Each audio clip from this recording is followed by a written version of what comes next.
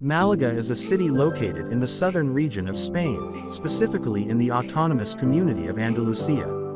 It is the capital of the province of Malaga and is situated on the Costa del Sol, a popular tourist destination known for its sunny weather and beaches.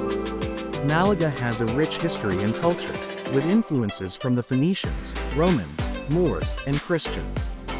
It is home to a variety of museums, including the Picasso Museum, which showcases the works of the famous painter Pablo Picasso, who was born in Malaga.